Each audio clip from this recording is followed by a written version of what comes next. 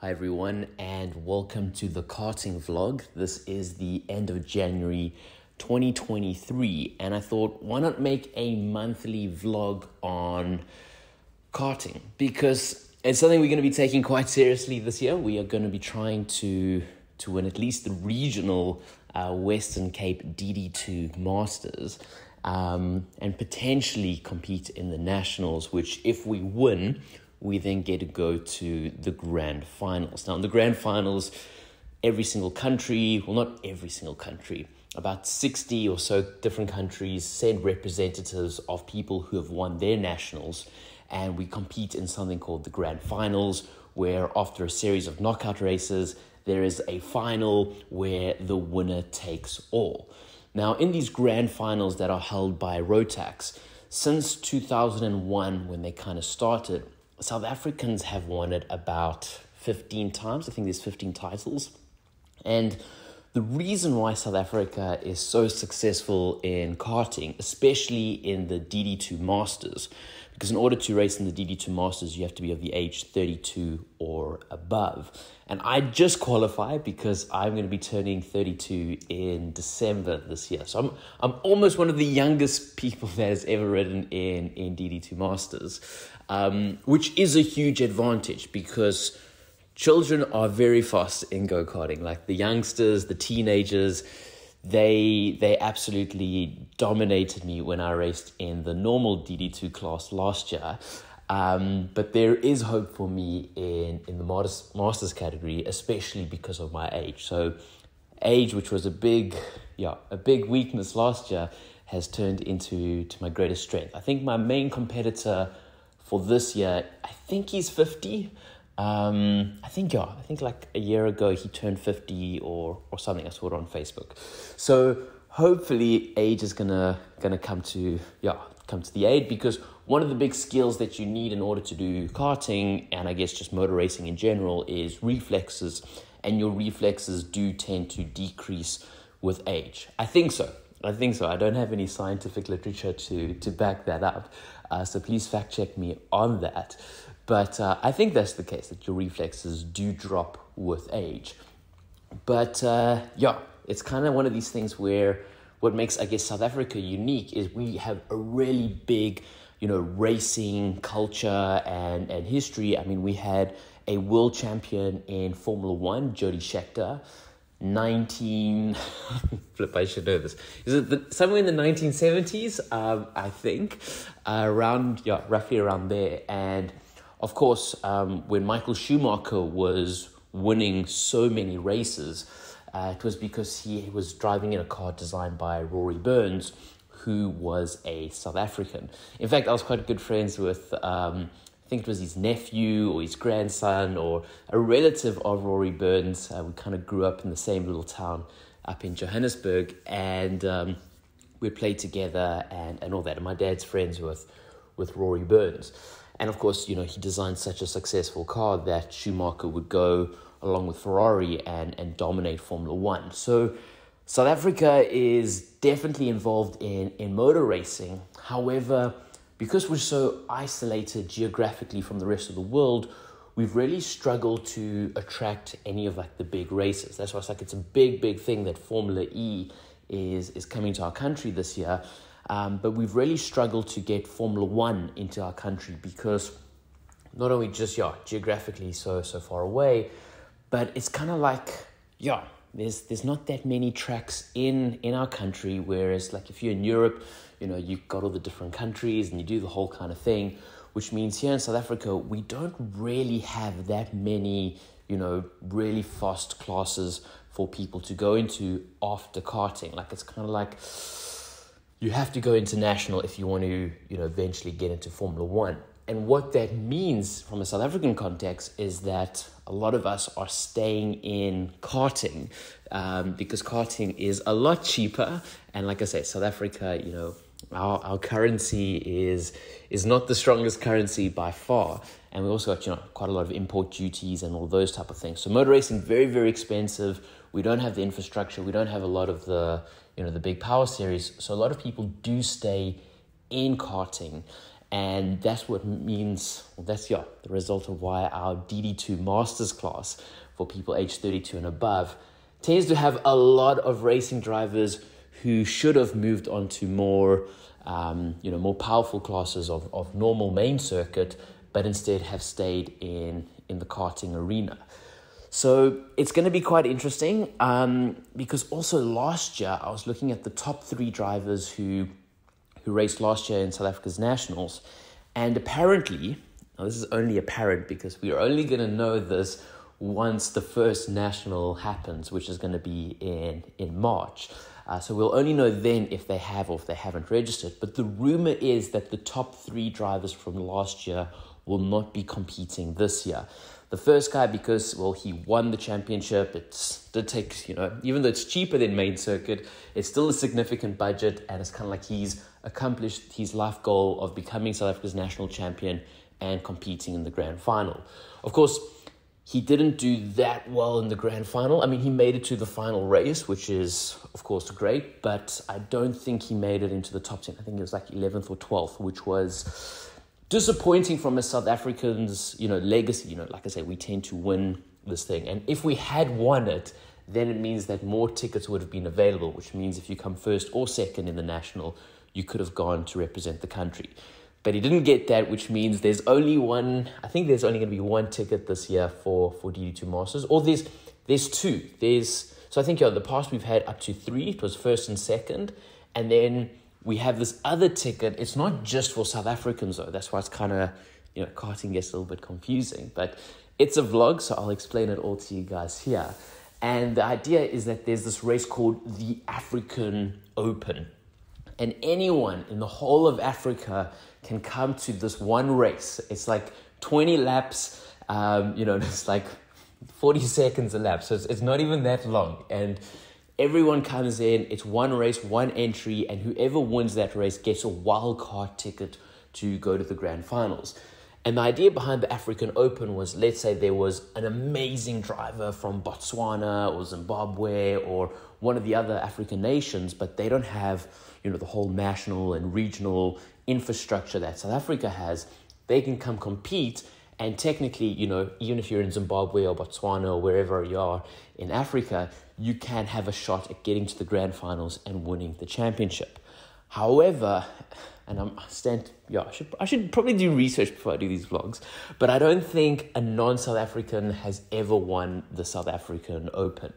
Now, the rumor is that those top 3 racing drivers from last year will maybe compete, or more likely to compete in that one race and go forth, then, compete in the national circuit. Because the national circuit, you have to race all around the country, and there's quite a lot of expense when it comes to traveling and basically shipping your cart across South Africa. It's quite a big country, so it'll take like about 15 hours to drive from Cape Town all the way to Johannesburg. So it's not like something you can just do 2-hour drive to get to the other circuit.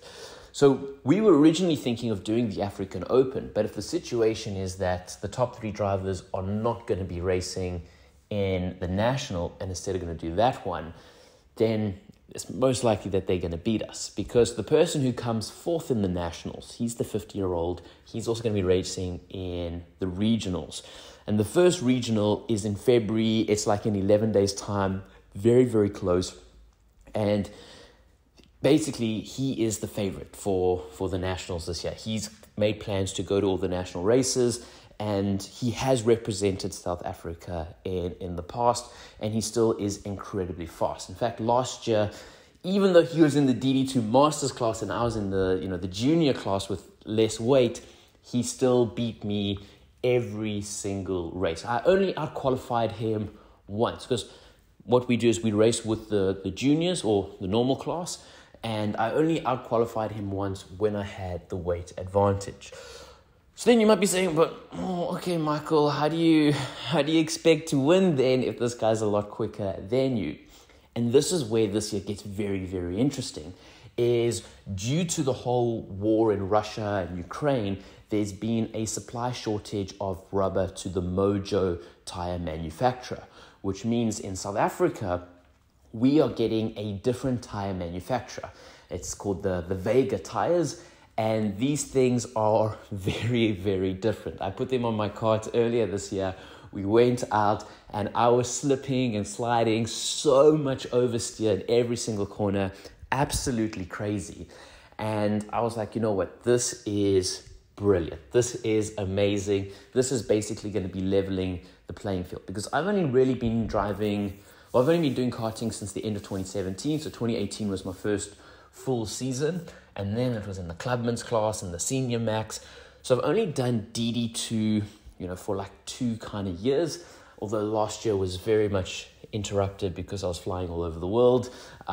We were in Denver, New York, Istanbul, South Korea, everything for work reasons. So I did miss a couple of races, which isn't great if you're trying to get points for the championship. But also I didn't kind of take it that seriously. It was very much, karting was just a little bit of a side hobby. I knew I was going to get destroyed by the younger guys in my class. But this year I feel like I can kind of win. So been going to the track I think I've been to the track more times in January 2023 than almost I went to the track in the whole of 2022. So we've been putting in a lot of time. And one thing that is just behind this number 4 driver, or the person who came 4th in the Nationals last year, who's now the favorite, just behind him is my brother. They kind of very, very close in pace, with this guy being just a little bit faster. My brother being, like I say, a lot faster than me as well, beating me in every single race last year. Now, my brother came, it was yesterday, we went to practice for the first time together, and I was quite comfortably a second quicker than my brother. And of course, he needs to learn the Vega tires, he needs to get used to everything, he's been a little bit rusty, he's been to Mauritius on a holiday, he's picked up weight, which is acting against him. And he is a little bit older than me as well, and I think age is starting to factor in. So I really feel like I can take on my brother, who is the biggest competitor for the regional. And like I said, this is where karting gets a little bit weird, it gets a little bit complicated, because there's the guy who's going for the nationals, but his plans are not to race all of the regionals in the Western Cape. And if you don't race all the regionals, the way the point structure is, it's very, very difficult. In fact, it's almost impossible to win unless you compete in all of them. So if he's not going to be competing in all of them, even if he beats us in all the races, we might still beat him for the championship of the regional class, simply because we attended more races and got more points that way. Which means in the regional class, my biggest competitor is my brother, who so far in pre-testing, I am a lot quicker. So going into the regionals, I do kind of feel a little bit like a favorite. I know that's quite an arrogant thing to say, but you kind of need confidence in motorsport. You need to have that belief in yourself, brake as late as possible, go for the gaps if you can. So I understand, Joe, it is maybe a little bit arrogant calling myself favorite for the regional, but it's some self-belief that I think is needed, is warranted. So going to be looking forward to taking the regional crown. But the big thing is that we're racing now in February. And if I can win this race in February and beat the guy who came 4th last year, then, and if the top 3 are also not going to be driving this year as well, then I'm kind of thinking, well, maybe the national is a possibility as well.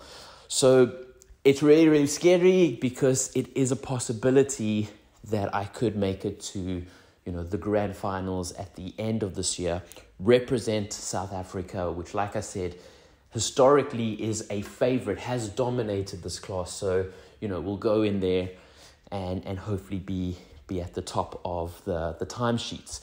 There is a British driver at the moment, though, in DD2 Masters who is on fire, who is amazing. So if he's going to be racing, I don't think I'll be able to beat him.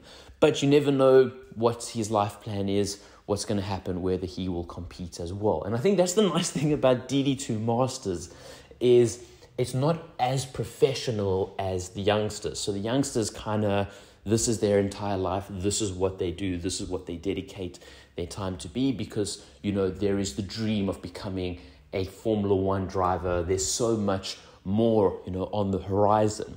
Whereas DD2 Masters, we're all 32 or older. This is it. This is the pinnacle of the sport. There's nothing more beyond this.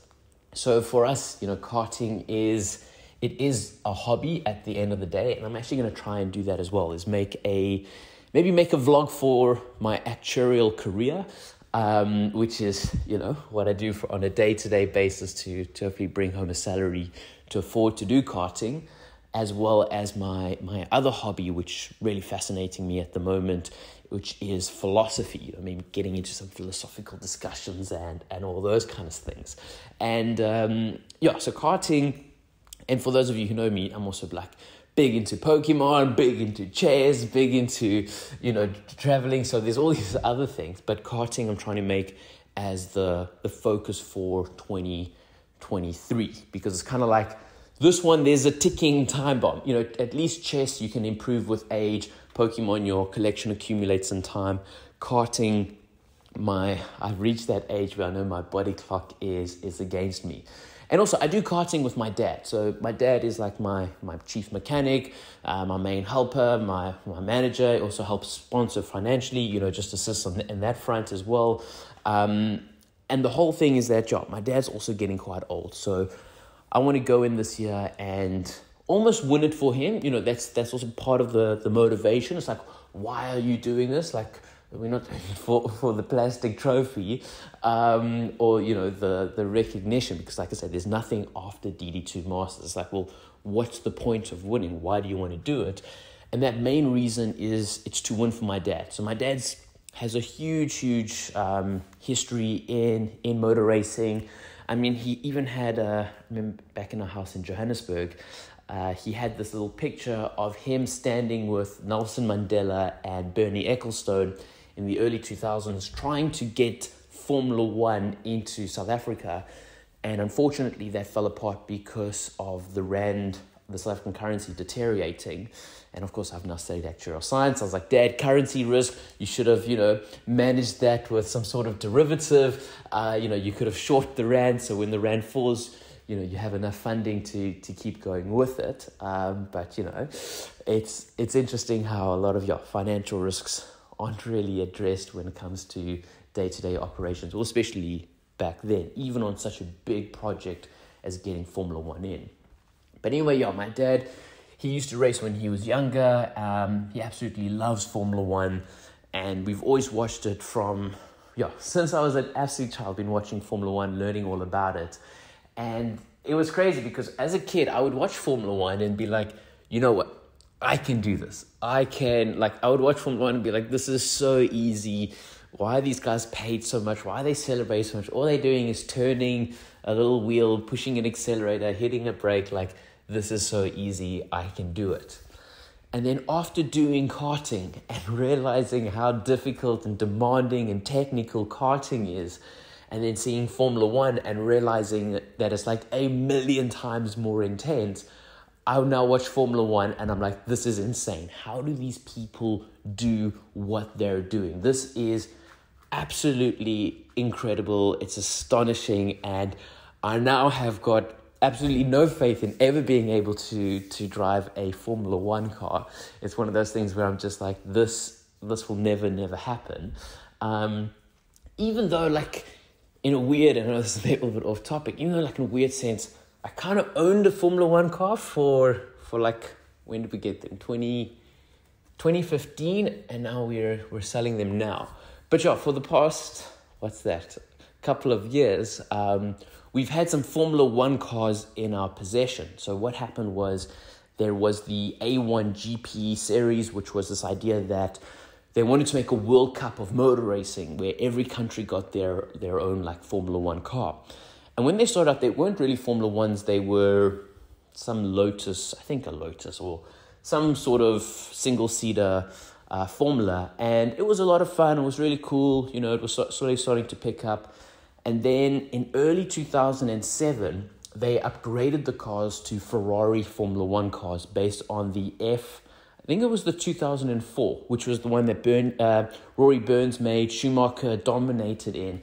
So they made 20 of these Ferrari Formula One cars, for the A1 GP. It was going to be like the World Cup of motorsport. And then just like 7 races later, there was that whole financial crisis, which is weird because that whole financial crisis would be the reason why the actuaries would develop, enterprise risk management and the chartered enterprise risk actuary role, which is the professional body that I now belong to. So it's weird how that financial crisis was very prevalent in my life, because not only did it create the profession that I would later go into, but it also caused Northern Rock and a lot of other financial backers to withdraw from A1 GP, and the whole series kind of collapsed, and the delivery company took a lien on it. My dad, being a lawyer, tracked the whole court case. He did a bit of funding, and we kind of made like a little company that my family went in with myself, my brother, and my dad. We went in as one of the owners of this new company that purchased these cars, and then we got there in 2015. The problem is they came without any of like the steering wheels or the electronics, which turned out to be a very, very important and expensive piece of the puzzle. And then also the sponsor that was going to support this whole thing, the CEO of that company unfortunately had a stroke, and the interim CEO was like, whoa, this is quite a big project. I don't want to kind of do it under my watch. Let's rather do some less risky things. And ultimately, these Formula One cars kind of turned into a bit of a white elephant, but we're slowly selling them off, and shame, it's caused my dad a fair amount of stress, as you can imagine. But it has been a childhood dream of his, to kind of, you can see he's so passionate about racing. He wanted to start, well, the whole idea behind that was to start a racing school in South Africa. So in Formula One, one of the things is that people just don't get enough experience because testing is limited to try and, keep the cost quite low. I mean, here we're spending like 4,000 Rand, which is about $300, $250 on a set of tires. And that's for little go-kart wheels. So you can imagine how expensive it's going to be for a Formula One car. More testing you do, the more tires you burn, the more wear you have on all the components. So to try and limit that, Formula One kind of like limited testing. But that means that the new drivers are at such a disadvantage to the old drivers. And that's why we're seeing guys like Lewis Hamilton, Alonso. Okay, Vettel's just recently retired now. But it's why those drivers that are really old are still so competitive, because in the past, like I say, age normally takes away your reflexes, but in Formula One, because the youngsters didn't have enough time to get enough experience, the older guys' experience was able to dominate that youth. And the whole thing with this A1 GP, which we renamed Afrix, was going to address that by allowing people to test the car here in South Africa, get that seat time under their belt, so that when they did go to Formula One, they knew how to operate, such a complex and extremely fast car. Now, there actually are videos on YouTube, so you can actually type in Afrix. You can go check them out there on like my brother's YouTube channel. He's also posting videos of his karting, and hopefully this year we're gonna coordinate our GoPros together so we can kind of have a seamless race. Also, in our team this year, we're making, a change. So last year we had Jill was part of our team. Jill, really big into cars, worked at Porsche. He's a Porsche salesman. In fact, he was the salesman who I bought my 2 GT4s from. I remember walking in one day and looking at we were taking my sister-in-law's Porsche in for a service, my dad and I. I was looking at this Cayman GTS, and my dad knows so much about cars. He's like, no, this car's wrong because of this, and that.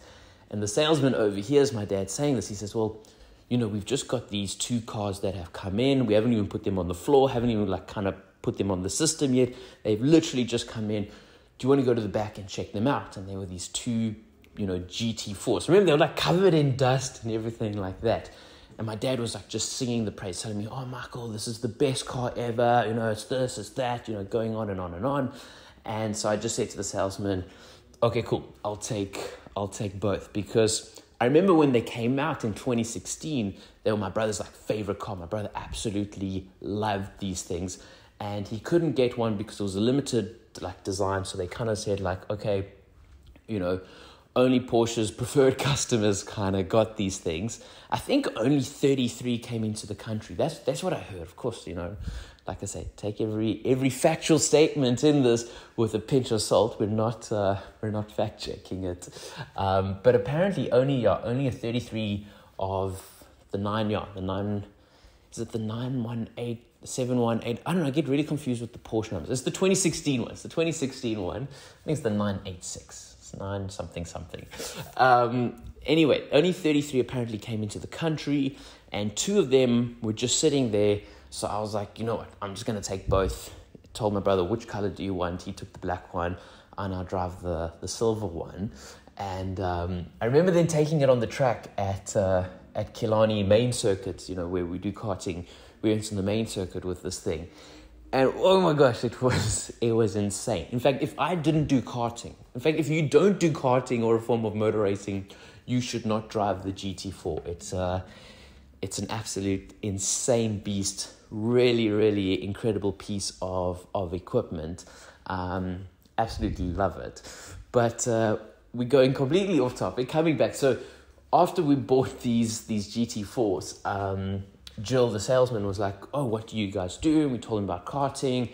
And remember, he came out to karting and he was helping me out with karting. I was like, wow, check out Porsche's customer service. Like, the salesman is now helping me with my kart. And he saw all the motor racing and he's like, you know what, I want to be part of your guys' team. So we all kind of had the same sticker kit. This is in 2021. Jill joined the team. And, it was like my first year in DD2. We went out. I was driving a CRG at the time. Absolutely hated that thing. Hate CRG. I'm now on Burl. Much prefer that. These are the different karting chassis that you can get. Both are Italian.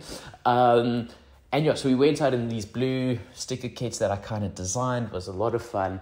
And it was really, I was getting worried because Jill reminded me so much of like Charles Leclerc. He just had that same vibe to him. And Jill was just getting quicker and quicker and quicker.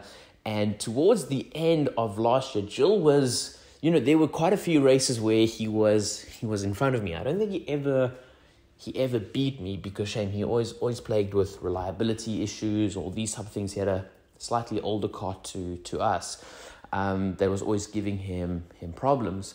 But Jill has now stepped out of karting for 2023. And we've got a new racing driver who's joined us, who has the same name as my dad, which does make it a little bit confusing when we refer to him. It's like, are you talking about your dad or are you talking about your teammate? And absolutely love this guy's passion, love his enthusiasm. Also, was quicker than him last year, but he's at the track even more often than me, and he's closing in, and we're almost like, almost on the same kind of time. So there's my brother and him that we have to worry about for the regional thing, although it's weird. Like I said, I want to win this thing for my dad, and the fact that the 3 of us will all be driving under the same colors under my dad's ownership. If one of the 3 of us win, I'm going to count it as a victory, because it's like, okay, cool, we accomplished what we wanted to do for my dad. So really am trying to go in with that team mindset. Although once the visor goes down, you do tend to become a lot more selfish, and you want to win for yourself. But I keep telling myself, let's try win as a team. So he's actually coming tomorrow to my place to play on the simulator, and I think I'll maybe end off on this. So we've got a karting simulator. We've got the actual track that we race here in Cape Town lasered in, and we can sit in a simulator in my living room, and we can actually go through the circuit and do all that. In fact, we're going to be racing on the 7th of February, a karting race, but it is very different. It's a very different experience, and we're a lot slower on the simulator, on the virtual game, than we are in reality. But he's going to come over tomorrow. We're going to try that out. And so that's, a little bit of an update to the team structure. But I think I've been going on for 30 minutes, so let me maybe wrap up this vlog for January and basically just say, we're going out, we want to be competitive this year, we're racing to win, which is the first time since Clubman. So Clubman's my brother and I, there was the final year, my brother won, I came second in it, but this is like the first time in like a professional class that we're actually competitive, we're going for the title, and that makes it really, really exciting. I'm also thinking of maybe making some cool little, NFTs and airdropping them to people for free, just, for a fun thing to commemorate the whole thing, which of course they should maybe have a little bit of value if we do ever become world champion.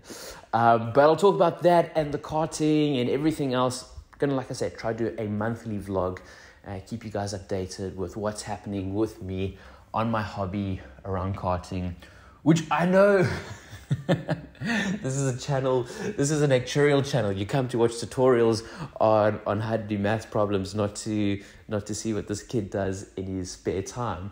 But I thought, it'll be a fun video for me to watch, when I'm a lot older, look back upon. So I guess at the end of the day, these vlogs, the primary audience for these vlogs is my future self. But with that said, I hope you guys enjoyed it. Feel free to say whatever you want in the comments down below, and I'll get back to you at the end of February.